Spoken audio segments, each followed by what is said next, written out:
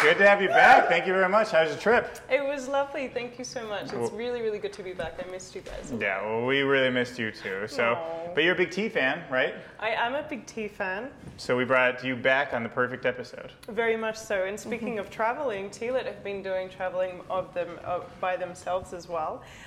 They've been doing the amazing tea race, which is exploring lots of different tea growing regions around the world. So I have Michael and Elyse here to talk about that amazing adventure that they went on.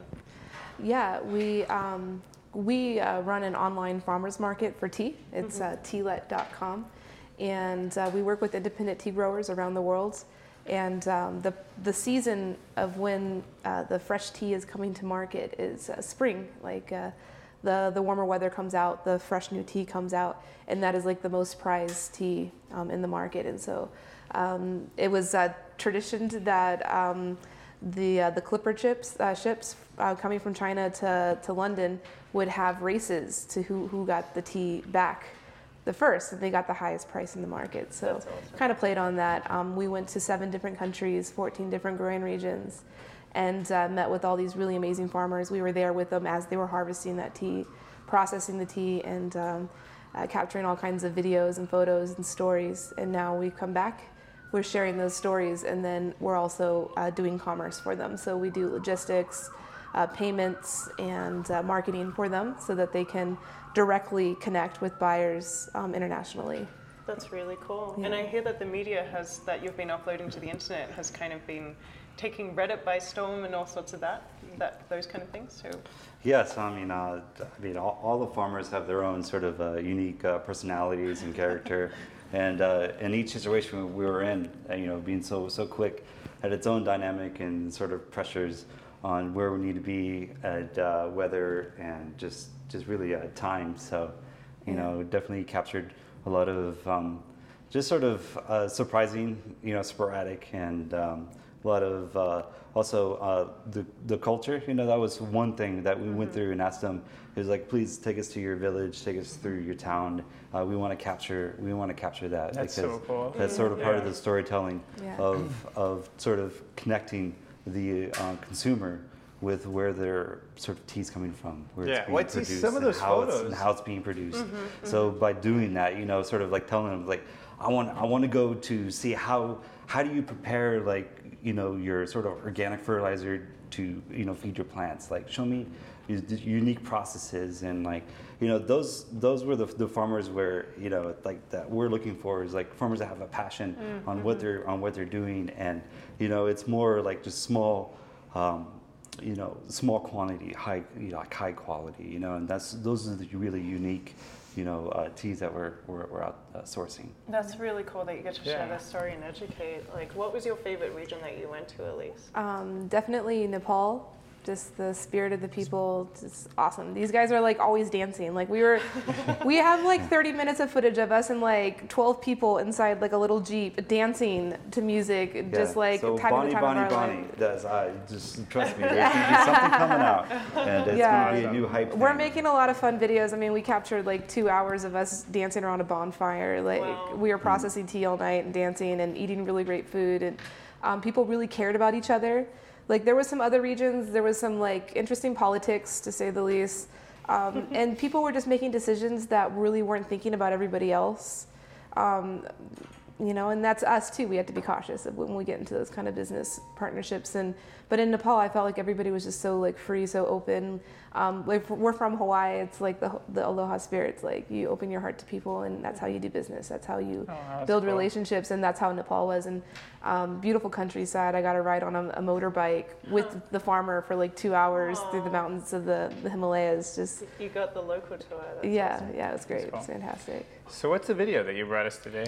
Yeah. So in particular, you've been kind of sharing some humorous sides of tea growing as well. Yeah. Well, like you said, we optimize it for Reddit, so it's all like meme friendly. Like we sell most of our product through Bitcoin, and so we're like really trying to optimize to that audience, and so almost getting to like YouTube celebrity, status. Famous tea growers. Yeah. So there's 2 growers in particular. They're good friends, but I felt like on this trip when we went to go visit them, one in Taiwan and one in Japan, they were like in competition with each other, and so they asked us to make this video of them kind of, clashing together and competing with each other. And we're here drinking tonight, so this is a tea drunk. It's a representation of what it's like to get tea drunk with Aki and Alfredo. All right, let's roll the video.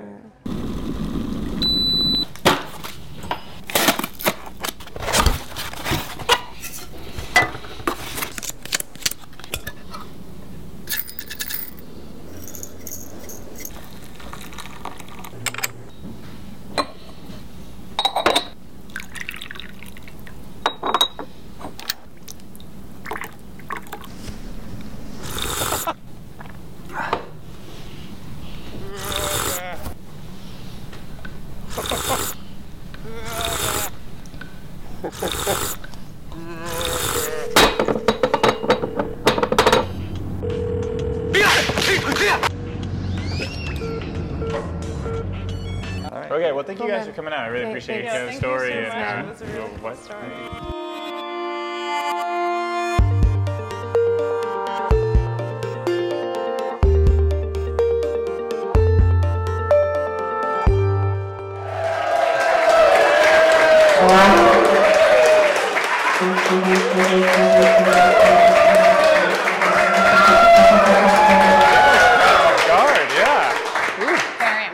Jolted them. All right, you guys are gonna love this. Our next guest is an ex-Hollywood executive that worked with New Line Cinema and Paramount Pictures. She's the co-founder of Milk and Honey, which allows you to create your perfect pair of high-end shoes.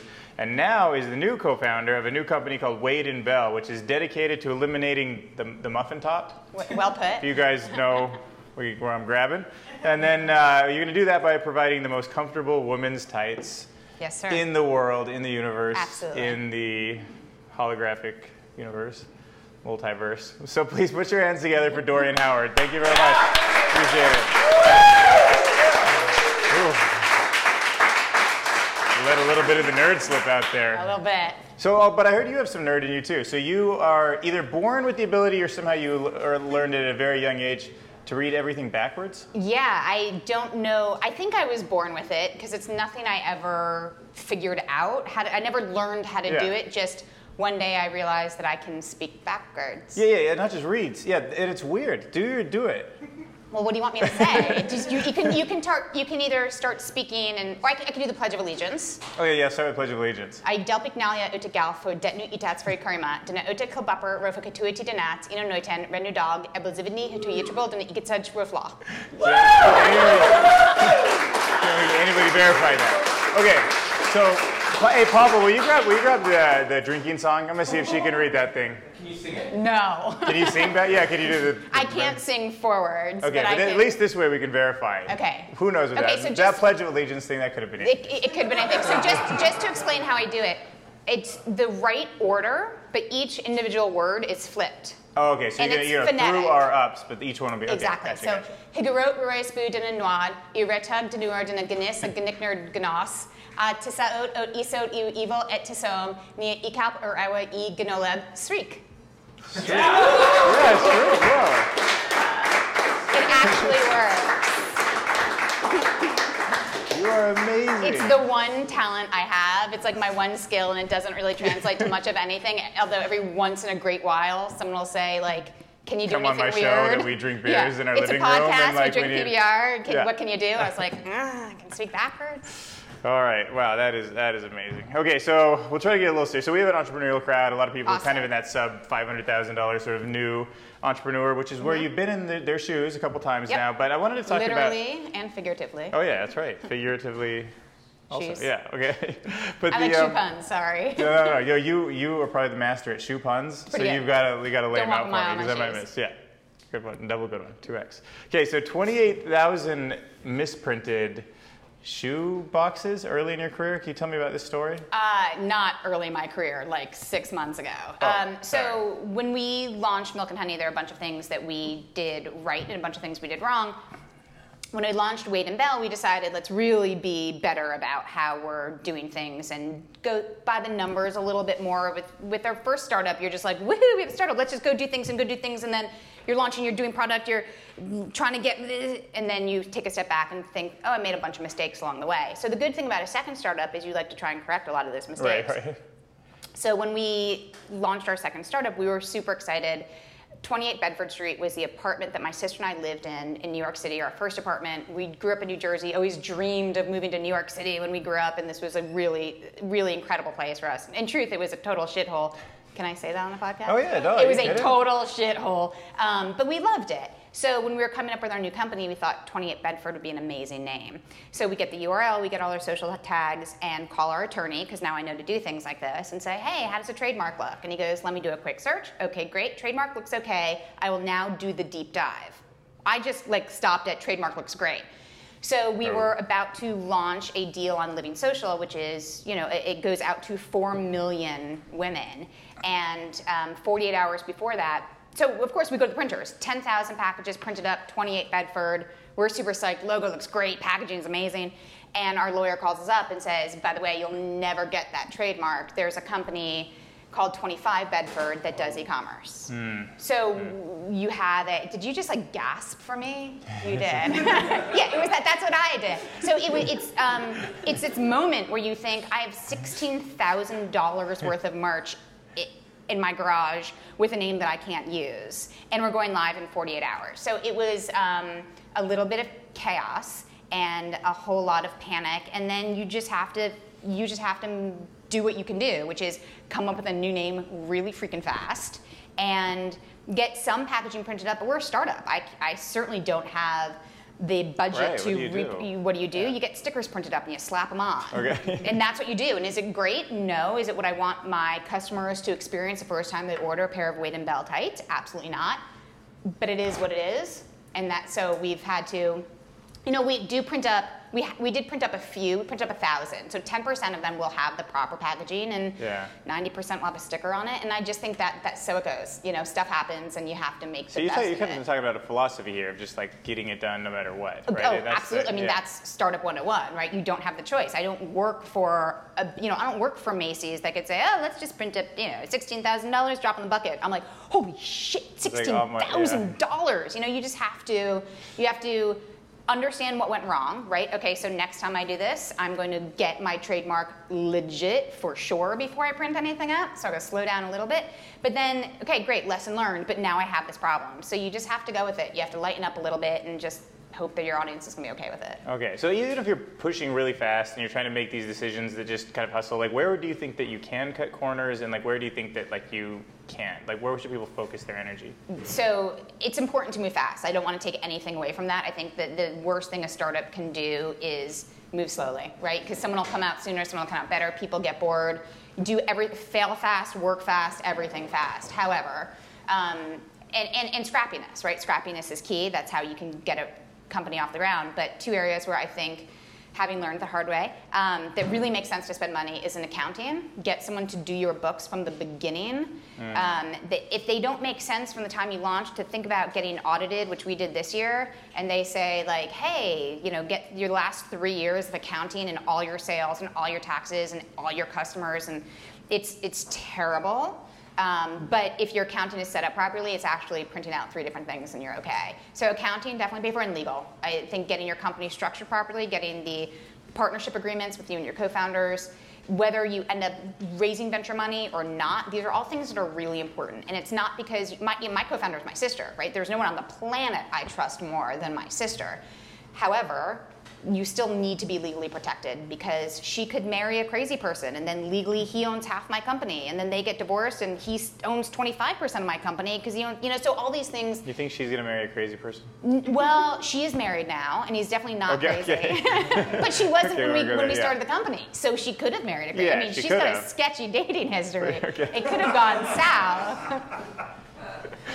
But it didn't, and getting all your ducks in a row, I think legally is really important. And so what made her dating history so sketchy? Oh.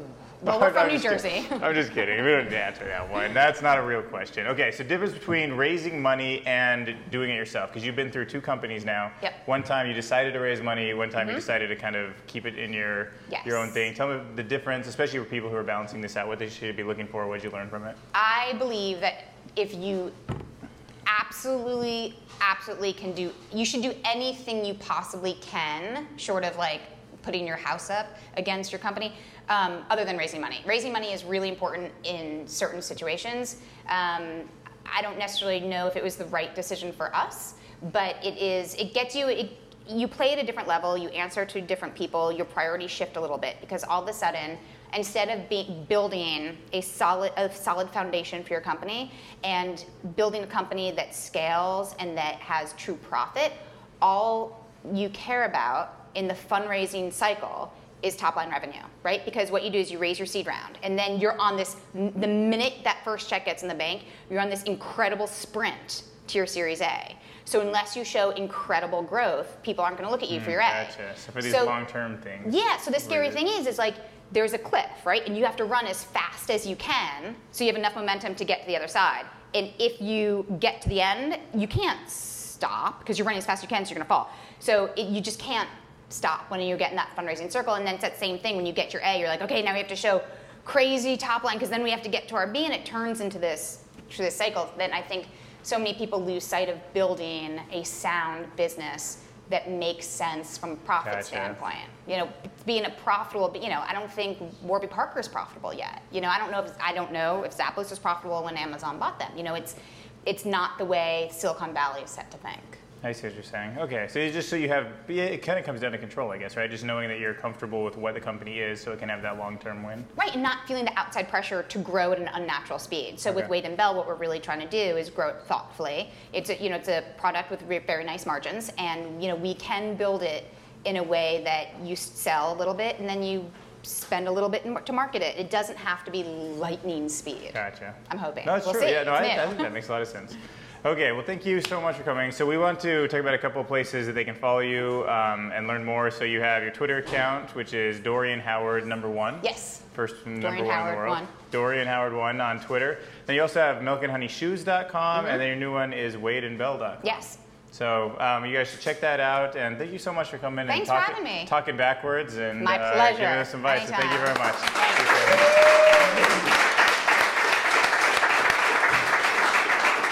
All right. So no, before you go, we gotta sing you our famous drinking song. Oh yes. Yeah. So we're gonna sing you our famous drinking song for taking some time out. To you. Ups and downs we gather around and sing a drinking song. Toast to those we love the most, the place where we belong. Cheers! Nice.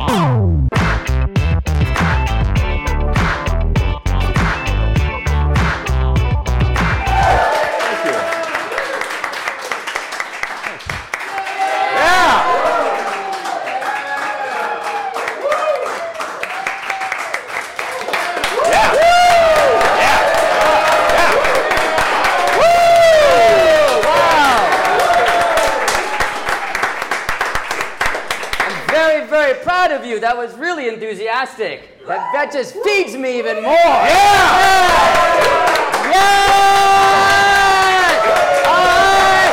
Quiet! Enough. Quiet! Thank you. So, my name is Mac Holiday. I celebrate holidays all the days on YouTube, and so you may or may not know me, but you may infer from that information why I'm holding and drinking this particular drink. Can anybody guess?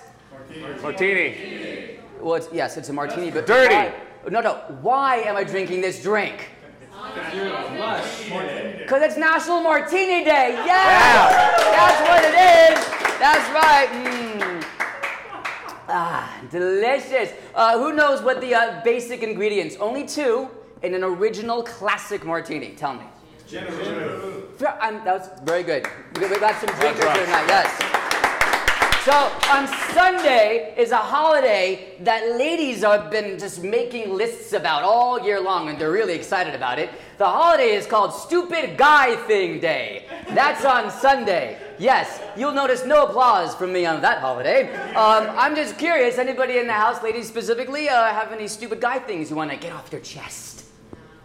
No? That's okay. I don't care so much about the live people. I care much more about the YouTube people. So on YouTube, please comment down below all the stupid guy things that make you crazy. Oh. By the way, would there ever be a stupid women thing day, do you think? Never. Yeah, why? Because women can do no wrong. This is true, and it would be deemed sexist. But you can bash on the guys all you want, so I'm changing that. I have a list of women bashing holidays I've been working on. So I will share that with you maybe sometime soon. So we have Sam here. Sam Argier. That's right, yeah. Great to be here. I'm happy that you're here. I'm happy to be here. You have some brothers in the audience. There's Mike and Paul. Can you raise your hands? Yeah. Paul's got a really big thumb. Really big thumb? Yeah, really big thumb. Are you guys jealous that he's up here with me and you're not?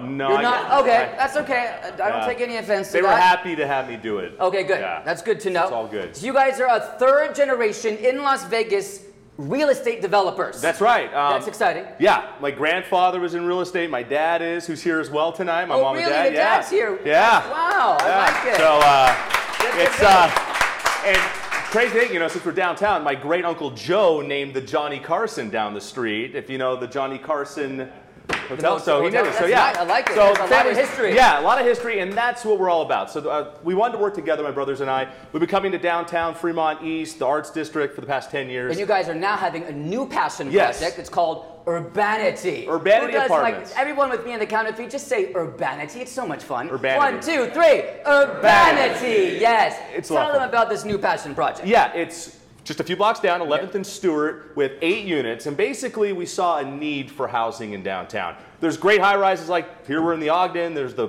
Jewel, Newport Lofts, but we understand that not everybody might be looking for a high-density high-rise. Maybe it might not fit into everybody's budget. So what we found is an older building, built in 1948, but we are renovating it and reusing the space to preserve the history of downtown Las Vegas and really make a killer place. We are renovating it. We're going to have a great community area, and it's also a great location. It's 4 blocks away from Atomic Liquors. You can walk to everything downtown. Nice. So it's How all fun about. Is that? Notice that is fun. I tied it into the Martini Holiday, Atomic Liquors, so it's all good. That's good. Maybe we should all go out afterwards to Atomic and get a martini. I don't know. I'm just saying. Are you paying? So you just mentioned community because it's amazing, but you guys are also kind of expounding on that just within Urbanity. Can you share? Yeah, absolutely. And again, the sense of why we did this is, we grew up in the 90s here. So, it seemed like every hotel was being imploded.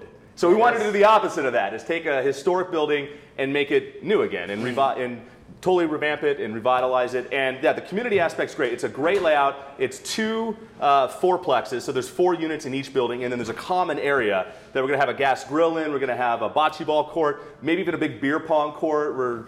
A lot of options, and so it's a great place everyone can come together as a community, socialize, bring their friends over, and we're going to be launching late August, early September. It's going to be a great kickoff party. We'll have beer, we'll have music, we'll have food. So come on down, Urbanity Apartments. And my friends at Banger Brewing are doing the beer. That's awesome. We're getting kegs from them. Yeah, fresh, it's great. handcrafted beer. I love it. Well, thank you so much for being here. We are very thankful. Thank you. Yes.